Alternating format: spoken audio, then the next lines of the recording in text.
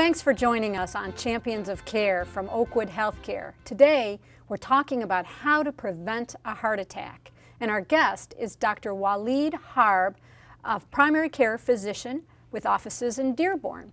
Dr. Harb, tell me about cholesterol. What's all that mean, and what are the right numbers, and how do we have good cholesterol versus bad cholesterol? Absolutely. Cholesterol the importance of cholesterol is to know what type of cholesterol you have. And so triglycerides are important if they are above 300-400. HDL, the good cholesterol, needs to be higher than 40, and the higher the better. And the LDL, the bad cholesterol, needs to be as low as we can. Certain conditions require more tight control of that, such as diabetes, heart disease.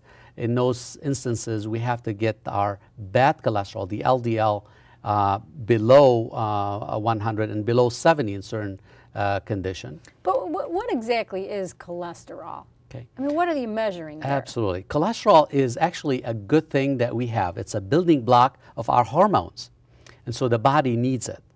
Unfortunately, sometimes because of what we eat, sometimes because of genetic makeup, what we inherited from our parents, we make too much of it. When we make too much of it, it has to go somewhere, and it gets deposited in the blood vessels. The blood vessels get narrow and more narrow, and then cause blockages. The most important places is in the heart, or the blood supply to the brain in the carotids, or to the lower extremities to our feet. So we get the PAD. So is that cholesterol kind of an early warning symbol that my arteries, my veins and arteries are getting filled up with fat and I could have a heart attack? It's one of the signals. It is not the only one. What are some of the others? The others could be smoking, age. As we age, also we tend to have more coronary artery disease. Family history is also important. So if somebody have a family history of coronary artery disease, if they're male at age less than 55, then that's significant. If it's a female, if they have the coronary artery disease at age less than 65, also that's significant.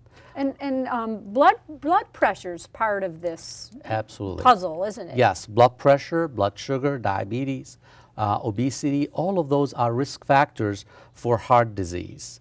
And you mentioned diabetes. Yes. Are there special correlations between people with diabetes and cardiovascular health? Absolutely. To most physicians, having diabetes is equivalent to have coronary artery disease, even if they don't have a history of coronary artery disease. So once somebody have diabetes, we treat it as such. So our antennas are up. Anytime they have any kind of symptoms, we can send them to stress tests and other things. We put them on medications much sooner than if somebody does not have diabetes. So yes, for all intents and purposes, it is an equivalent to coronary artery disease. So in our earlier segment, you talked to us about good health habits to have a healthy heart. Yes. We heard from Dr. Mancini about the signs and symptoms and how important it is to have communication. Now you've talked to us about some of these really important indicators of heart health.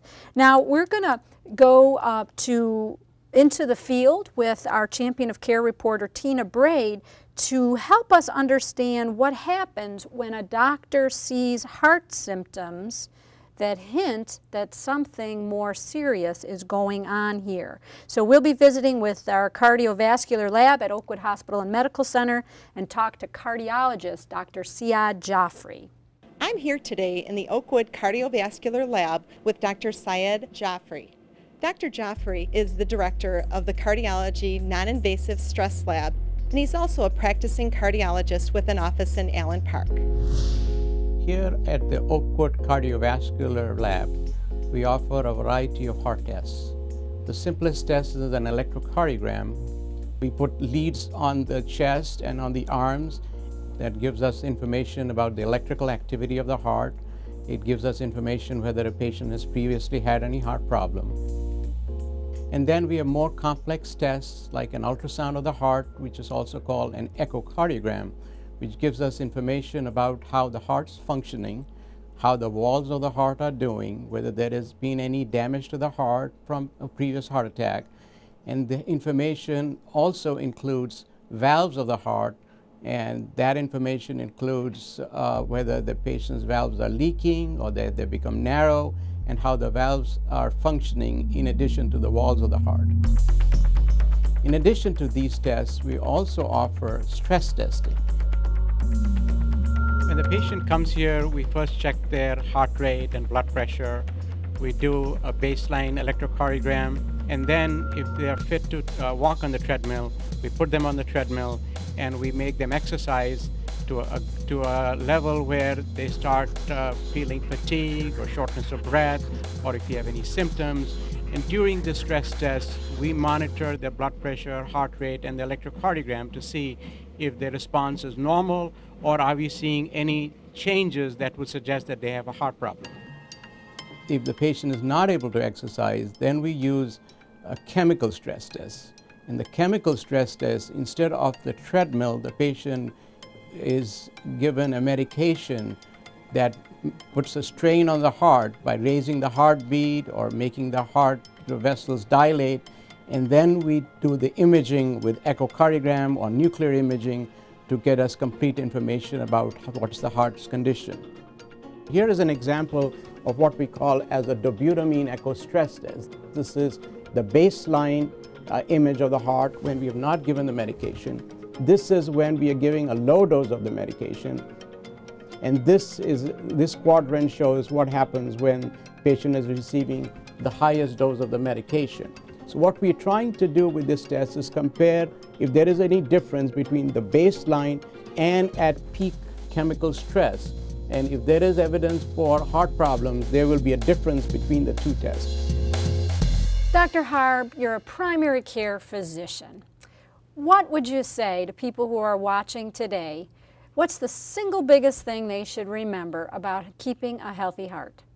I think lowering their risk factors, come and talking to their physician on a regular basis. Let's partner with each other to lower all the risk factors from diabetes, heart disease, lack of exercise, eating, cholesterol.